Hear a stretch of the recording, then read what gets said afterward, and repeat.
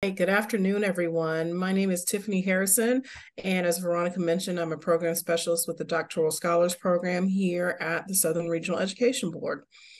Last month, we introduced you to our burgeoning partnership with Liberty Mutual Insurance Company and had the opportunity to host a dynamic webinar on evaluating personal career wellness. The recording to that webinar is posted on our website, and we definitely like to encourage you to take a listen to it if you haven't had the chance to do so. Today, we're going to continue that partnership with Liberty Mutual, and I'd like to introduce you all to Ben Thompson, the Senior Director for Data Science in Liberty Mutual's Data Science Division. Ben received his master's in econometrics from Washington State University and his Bachelor of Science in Actuarial Mathematics from Central Washington University. Ben has been at Liberty Mutual for the past 13 years, and he manages a mix of data scientists, analysts, and machine learning operation engineers. And we thought that this might be great for some of our current scholars. At Liberty, he helps to build and deploy models to help distribute insurance products. Ben enjoys spending time with his wife and children and enjoys windsurfing and snowboarding, which I think is pretty cool. Today, Ben is going to chat with us about how to explain research involving complex ideas so that it makes sense to an audience full of experts in the field and to non-technical audiences. So, Ben, thank you for being here with us today, and I will leave it to you to get started.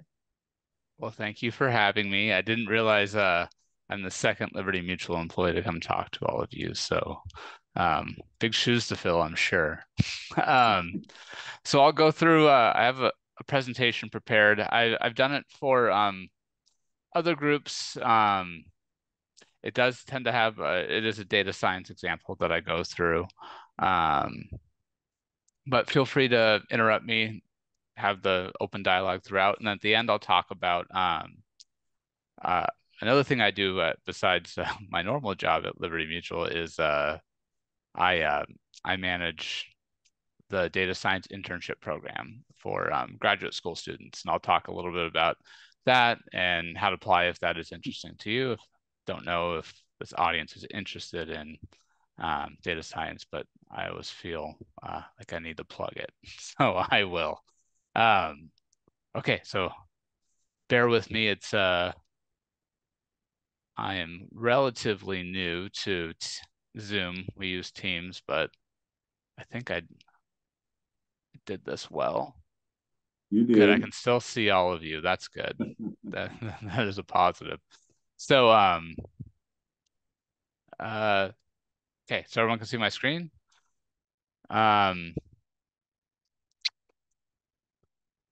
So communicating complex ideas to non-technical audiences.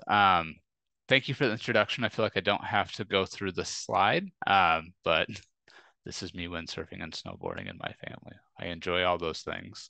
So a little about the agenda. Are people seeing? There it moves. Good. So the importance of understanding your business problem. You should know your diagnostics are important to the business problem. I'll talk about explaining the expected economic impacts of your model or whatever technical thing you're building to a broad audience, and then questions you should be prepared to answer. And I tried to take, so I take this presentation to our internship program every year. So these are master students in data science and PhD students in technical fields like computer science, math, statistics, some behavioral sciences, to kind of talk through like problems I had when I was a grad. So I'm a PhD dropout, but I towards the end or the middle of my PhD program, I had to spend a lot of time at least communicating my research and presenting it, and I always felt like I was a little rocky at doing that. And then when I went into industry, I realized I was really rocky at doing that.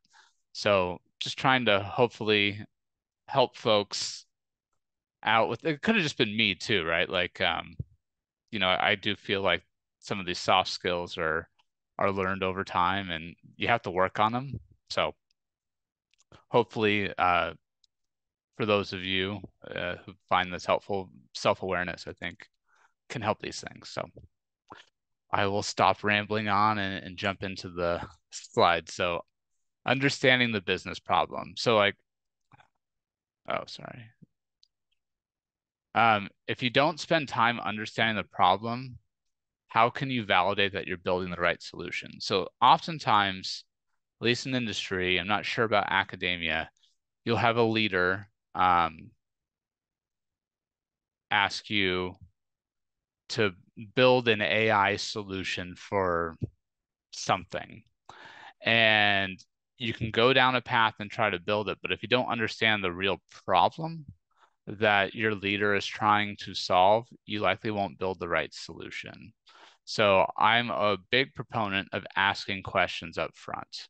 So what's the size of the opportunity? So if your leader or stakeholder, or maybe your research professor, asks you to work on a particular problem or opportunity, but doesn't understand the general size of it, I think that's worth digging into, and at least a takeaway is assessing what the potential size of the opportunity is. Because if it's small, there's probably no point of jumping into it. Is there customer pain points we are solving? Oftentimes when you're thinking through a problem, if you don't think through what the customer is likely going to experience, it can be a real negative experience for the customer and actually maybe hurt sales. How do we define success? So in general, like being able to have a measurable outcome is beneficial. And defining what those key measurements I think are very important.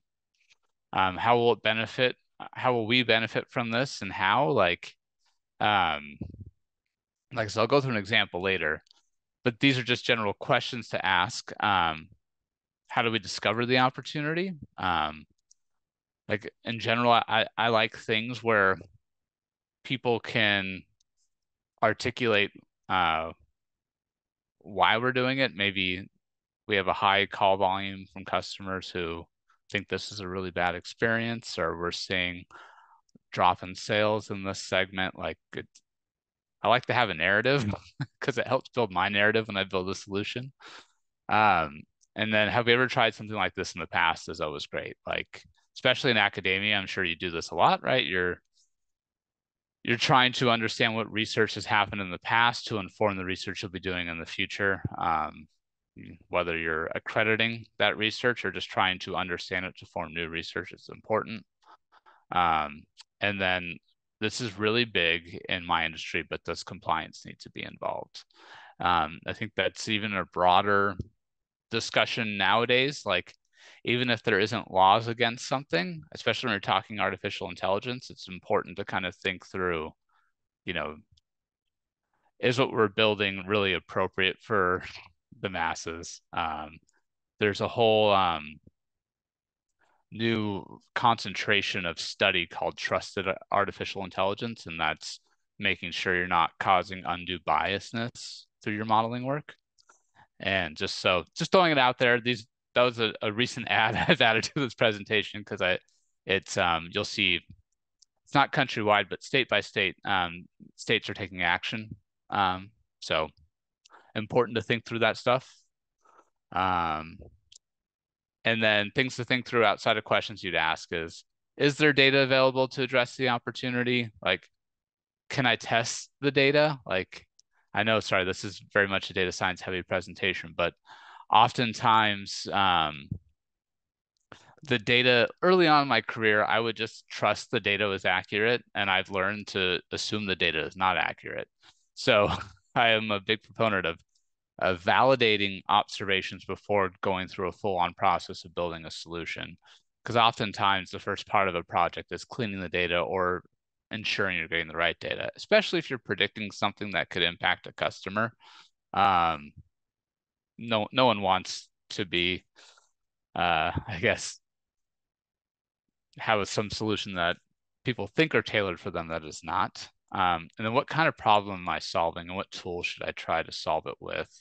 I won't go into this part at this time, but like what type of it's really just determining like what kind of statistical tools I should use to solve this problem are important to think through. And then how can I implement a solution? This is like a huge hurdle in our industry. Not when I say our industry, I mean like in the quantitative field industry. We have a lot of people who are very technical and can build technical model solutions, but implementing that model so it impacts the customer appropriately is often thought of last when it should be thought of first. So I think those are things to think through. And I think this is tied to communicating complex ideas to non-technical audiences, because oftentimes the work that'll come to you is coming from a non-technical group. And these are the questions and things to think through before you go down a path of building something that will eventually be presented back to that audience. So any questions on that? Okay. Don't be shy is what I'm saying when you're picking up a project like this or research. I have a question. I'm sorry. Yeah, go ahead. So you mentioned on the last slide about making sure that the solution is catered towards like the audience or I guess whoever the customer, I guess. Mm-hmm. When are these data science projects, are they usually done as a team, or is it usually like an isolated project, like an independent? It's a really good question. If you were asking that question 5 years ago, I'd say it was probably isolated, but it's a team effort now. Like there's a lot of controls in place, like peer review. Before, kind of like if you're doing any type of research in academia, you have your null hypothesis and the hypothesis you're testing, and with the KP and how to actually reject the null. So it should go through a very scientific process like that before it hits production. Now, where I see things kind of fall through the cracks is on that right-hand side when they're not thinking through the data or how the data is collected. Because, if you were to peer review my model and just trust that the data is correct, you might come to the same conclusion. So that's why I think it's really important to kind of really think about how the information is collected before kind of going into that next step is what causes, I think, the bulk of the problems when building and deploying a model for a certain audience. That's where you get it wrong. That's where I've seen it the most. I feel like I've been doing this long enough to mess up enough to know. Thank you for that. Yeah, it's a good question. So I like to go through an example use case of a project, the steps I'd go through, and then in the end I'll show it like a slide I would actually show to an executive. Or if I were to take it to like a road show or a broad audience of maybe like sales employees, how I would describe it. But example use case, you're in the marketing department and you're trying to predict what type of customer we should show ads on social media sites to. Today we run ads on the traffic during a campaign and we pay per ad we display. So unintelligently, we're just paying per ad. Currently 5% of our ads get clicked, which, leads to new business. So the business opportunity, and this is something like this would come to my team.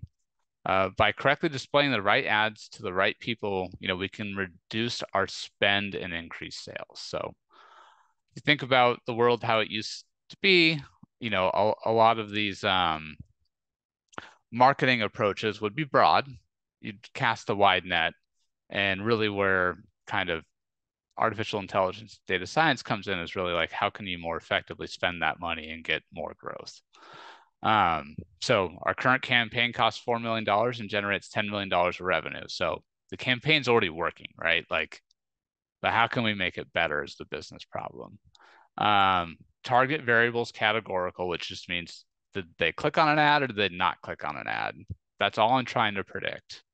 We have historical data on customers who have clicked and who have not clicked on ads.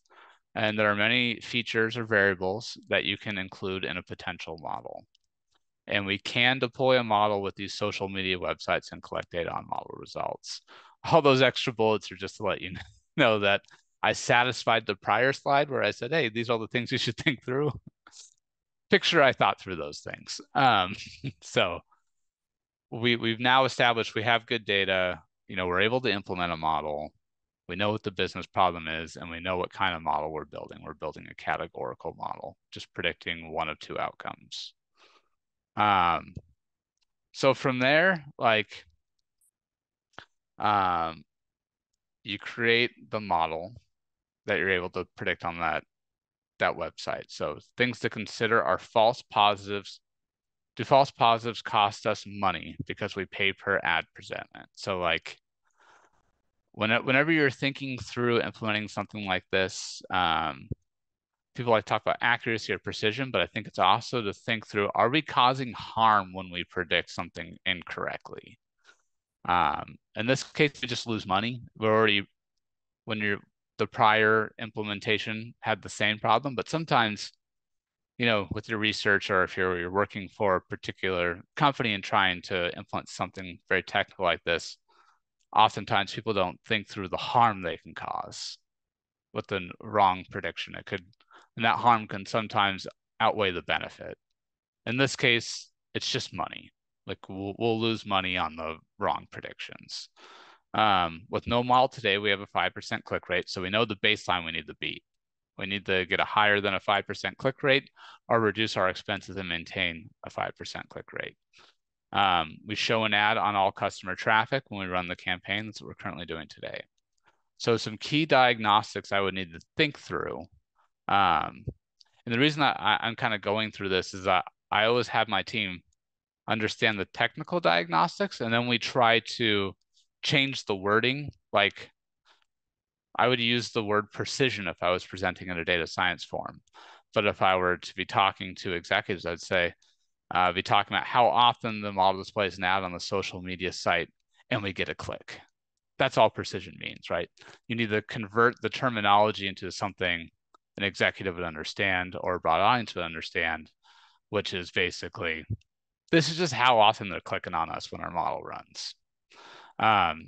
Accuracy is how often the model displays an ad on the social media site and gets clicked on, and how good the model is at not generating an ad and an ad not being clicked on. So accuracy might not matter as much for us because we don't really care how good we are at predicting not to take an action. And then recall is just how often we present an ad to a customer. It's just the magnitude. So after evaluating it, you'd realize after weighing the business impacts of the model results, we decided to set the precision at 10%, which means they would click on us 10% of the time, which has an associated recall of 50%.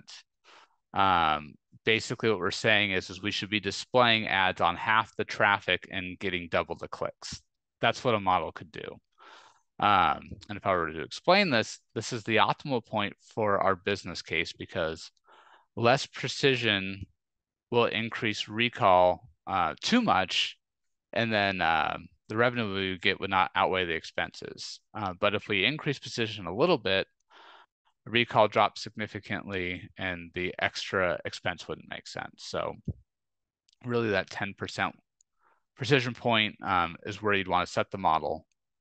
That was a lot of words. That's not how I would present it to executives. This is all that would just go into a slide that would look like this. So you do a bunch of work, you satisfy all those questions, the things you think through, you build your model, you go through all these diagnostics, and you really only need to show one slide that kind of condenses all that information. And in the title, you should just explain what needs to be communicated to the broad audience. So, model can save the company $2 million a campaign. That's what all those metrics boil down to that I went through. And then real quickly, we recommend implementing a model to intelligently display ads on social media websites. The model can generate more sales if needed, but we recommend setting our threshold display ads on half our customers because this maximizes profit and minimizes our expenses. And I always like to do a 2x2 that shows what's happening currently and what a model would do. And then I always circle the two variables that matter the most, right? And that's our estimated cost of running this campaign is now cut in half, but we're still producing the same amount of revenue. And I always put this on the side.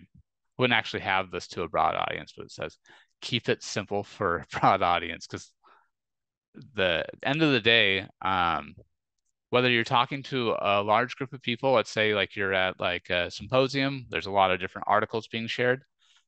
It's really hard to retain all that information if you're consuming multiple papers in a day. Same thing with an executive or a broad group within a large company. They're consuming many PowerPoints a day, and they just need to understand, like, why should we do this thing? And then at the end, I always like to just mention post-launch will be able to monitor expenses and click rates associated with the model so people know there's a monitoring strategy. So that was a lot. Basically, if you were to summarize it, there's a lot that goes into these projects, a lot of questions, a lot of things to think through right away. It gets real technical in the weeds when you're actually developing your solution. But when it's time to actually show folks, who probably don't have your technical expertise, less is more. And communicate the benefit, not necessarily like, we went through all these different diagnostic strategies. We decided between accuracy or precision. We tried a regression model versus, a categorical model. Like you're the expert. They'll trust that you went through those steps. Now, granted, if you're talking to a technical audience, include all those things because, right, that's more of like a peer presentation and you're either maybe trying to help your whatever your field's community is, or internally you're trying to do some type of knowledge sharing. But for communicating to the broad audience that is not technical, just play the hits. Any questions on that? Never try to say more than one point on a slide when you're communicating your work. I always think that's important. And then I think you should be prepared to answer these questions, especially in a mixed audience. Be able to communicate at a high level the outcome of a compliance review if one was completed. We talked about this briefly in the beginning. In my space, trusted AI is a really big deal. So like, you sure should be thinking through that type of stuff before, building a solution and showing it to executives. Like that's table stakes. Have a monitoring plan. Like we did all this research, we want to do this thing. How do I ensure folks that if we go forward with this, that, we have the right controls in place? How you plan on implementing your solution. So for my job, a lot of my stuff runs in real time in different systems. So need to kind of do that technology work ahead of time. And this is always the thing that people forget, and it has bitten me in the past, so I will never forget this, is will there be impacts to our core operations? Like we're a large company. We got 50 to 60,000 employees globally. A lot of them are using our internal systems daily. I want to make sure I don't do anything to negatively impact a customer that might increase their workload or do anything that would hurt their ability to do their jobs. So those are important things to think through. And I'm sure the same thing with any academic paper. If you're suggesting some type of change, there will be positive impacts and there could potentially be negative impacts. And those are things I'm sure you would think through in your papers. So just that's more of like keep it simple, but actually be able to have a lot of depth in being able to answer questions. So that's what I have for talking to broad audiences. I do have an extra segment that highlights our data science internship program for graduate school students. I'll talk about that briefly, but wanted to take this time now to field any questions you may have, or poke holes into whatever I said, or I'm happy to answer your questions. So, Ben, thank you for presenting this information. As I was listening to what you were saying, a couple of key things, kind of came out to me that, I think could be transferable between, both our academic folks and data science, and we've got plenty of statisticians and STEM folks in our program. But I think one of the biggest things that you said was to remember that you're the expert. You are the one who knows this data inside and out, and not just for data science for insurance purposes, but also when you are presenting your work. You are the scholar, and you are the one who is the expert about the research that you're presenting. So I definitely appreciate you highlighting that as a key point. That's a good point. I don't touch on this at all, but when I first went into management, I had to go through lots of trainings, and I read a lot of books, and there's a lot of and I think this applies for everyone, whether you're in management or not. Like posturing is basically there's all these ways you can trick your mind into having a high level of confidence by taking like a power pose or standing up before. But the reality is I mean, you are where you are because you are the expert, or you're very knowledgeable and you're learning, and you're not going to get everything right, but you likely have more information than most of the people that you're talking to. So you should feel empowered and confident when you're speaking. And I'd say if people do have struggle with that, especially when talking with very broad audiences, there are lots of ways to that are, I won't quote them because I don't have anything to cite, but I'm sure you could do a simple Google search, ways of tricking your mind into having kind of the more confident speech. I know I struggled with that early on in my career, being super technical, and I always felt like a huge weight on me when I would present to leadership, and I think I had a squeaky voice and I didn't come off super strong. And I was lucky enough to have some good mentors that I think just inflated my confidence maybe more than it needed to. But that's probably part of this, and maybe I should include it in this presentation. But you are the expert. Yeah, tell people how it is. Yeah, that's really cool.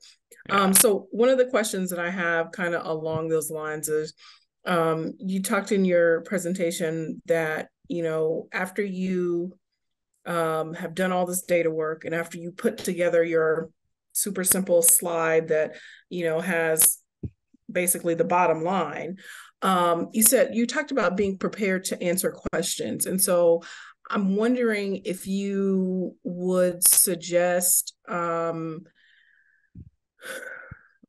in contact with, either customers or research participants about, some of those questions that needed to be asked ahead of time, so you're not kind of blindsided. Like, what's your experience in being able to answer those after the fact questions? Yeah, in industry, how I do it is I have a network of folks I meet with either weekly, bi-weekly, or monthly across the organization, and I leverage that network to review my research before I would take it super public to get feedback. And what I described on the prior slide is the bulk of the feedback I've gotten historically. Mm-hmm. But if you can know, if you have a connection within kind of the audience you're presenting to, their feedback's probably more valuable than anyone else's. Like if you're presenting a research paper at, like I said, at a forum, obviously your research advisor, or I don't know if you have like a mentor professor, that's probably the network I would leverage because they've probably done this a million times. And in fact, in graduate school, I leaned heavily on my research advisor a lot for those kind of things. And although in my experience in academia, they don't necessarily sugarcoat it. Like I felt like you're pretty torn down every once in a while, which doesn't necessarily build confidence before presenting.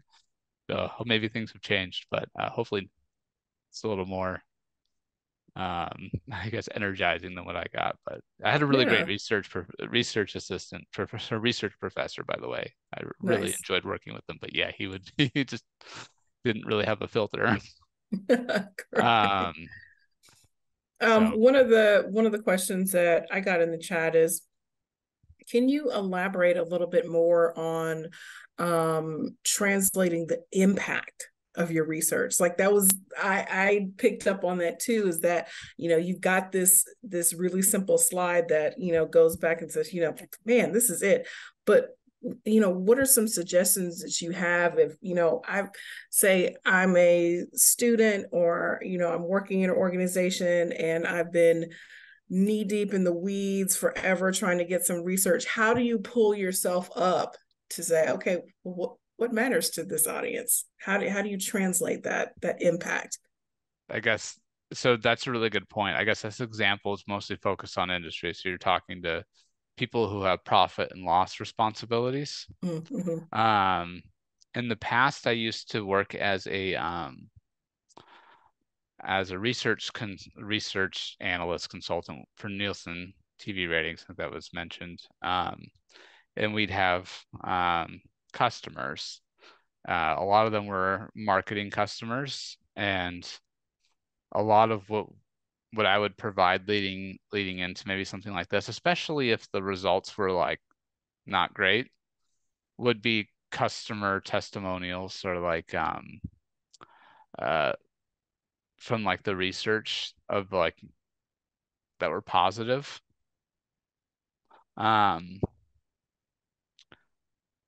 I think that's so it's, I might not be answering this question well because I think I've been in industry too long.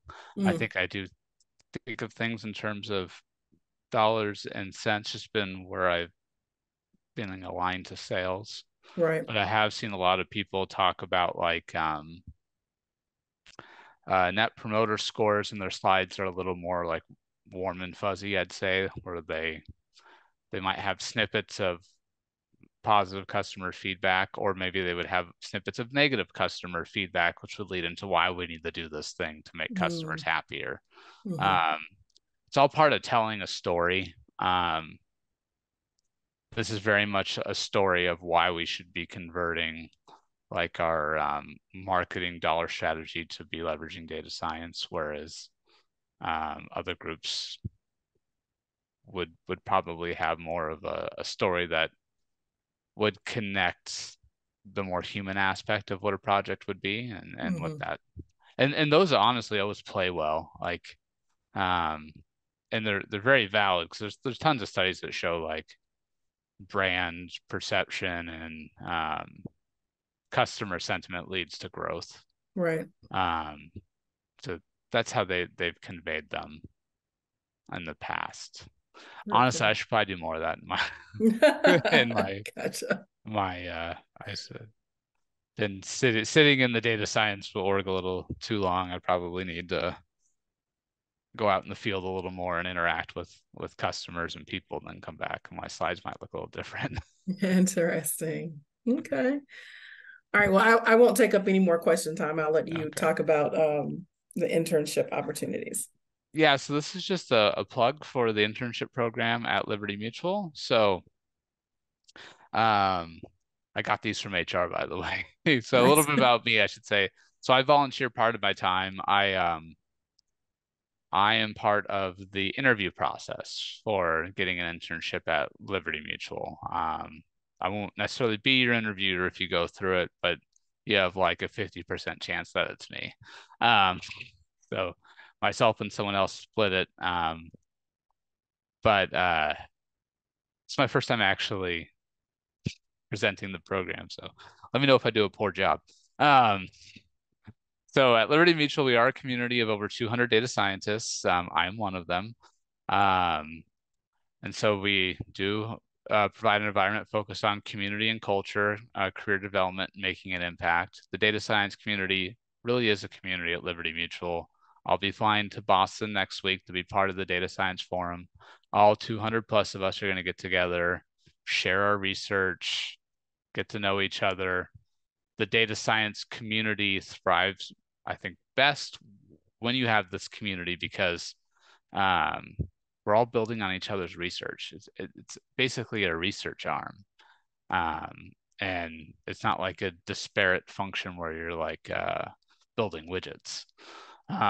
So I do think, from my experience, it has been the most communal experience I've had here in the various roles. So how the summer internship works is 10 to 12 weeks. Assignments are based in Boston or remote. I will say I'm in Seattle, so I've had interns come to the Seattle office. We also have a Plano office. We have an office in New Hampshire, and we have an office in Columbus, Ohio. So I know the slide says Boston, but or remote, which is true. But you know, if you're in any of those areas and you want to go into the office, you absolutely could.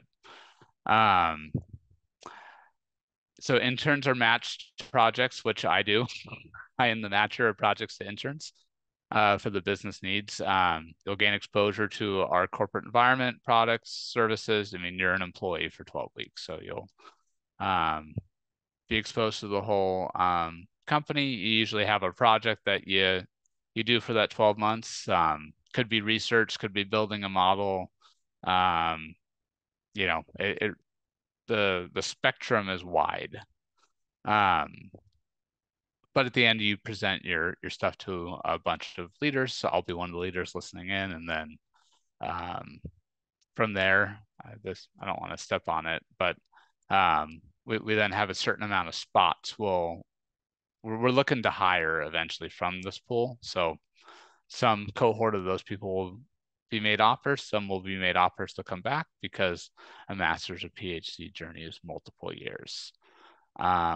So master students, if they're converted as a job, convert into a data science analyst 1. PhDs convert into an analyst 2 of data science, or can go into a return internship. And we like to plug some of our alums. We have a senior director who was there, and a bunch of other directors. So while the program hasn't been around for that long, I feel like going through it, we get really, we're trying to expand our talent pipeline, but just getting in and getting that internship and then getting that position, there's a lot of upward mobility. So big company. And then how it works, lmi.co/graduate is how you get to the website. And then there's the job ID if you're interested in applying for an internship. This was the shameless plug I said I would do. From there, HR will look at your resume. There'll be a phone screening, and then if you get an interview, this is where I get involved in that third step, the virtual interviews. I'm a behavioral interviewer, but there's also a coding component to it as well. I will not be that interviewer, and then offers will be sent out. There's also, I should say, I believe if you go to LMI. We have my information too. You can reach out. We also have a mentorship program too for an outreach. If you're interested in industry or just gaining a mentor, there's a lot of people like myself that participate in that, and will like I'm currently mentoring a student at Utah State who's getting his PhD in statistics. So yeah, that's my my spiel. Any questions? I hope this was helpful, and at the very least, you can look me up in LinkedIn, and if you're looking to build your network, or if you're interested in just advice or just need to talk, I'm happy to do so. And yeah, best of luck with your research and the rest of your academic journey. Ben, this has been really cool. And I do want to say to our scholars that are here with us live and to those that will come back and listen to the recording a bit later. Many of you know that we also partner with a lot of different programs. A lot of different scholar programs. And so you'll meet some of these other scholars at the Institute on Teaching and Mentoring in a couple of weeks. And so part of the way that we were able to start building this relationship with Liberty Mutual is with a Sloan Scholar graduate who actually graduated and participated in the graduation ceremony last year at the Institute. And, he reached out to us and was like, hey, this is a really great opportunity. I know not all of us go into academia. Most of our scholars do, but there are a lot of them that don't. And for the ones that don't, there are a lot of really great opportunities available. And he mentioned that, with him working at Liberty Mutual, he was like, this is the best thing since sliced bread. So, I can't vouch for that because I don't work for Liberty Mutual, but I will just say that you do have a scholar partner who says that, it's a good thing. So I do want to encourage any of you who are interested in the Liberty Mutual internships and the mentoring to definitely reach out to Ben. And I think that I can speak for at least all of us at SREB to say that this would be a wonderful opportunity to again get our scholars more into the corporate space. I really appreciate you inviting me, and it was nice meeting all of you. Wonderful. And best of luck. Yeah. All right. Well, luck thank you has so nothing to much, do with Ben. it. You'll be fine. So, great. right. Well, thank you so much, Ben. We really appreciate your time, and we will see the rest of you in Tampa in a couple of weeks.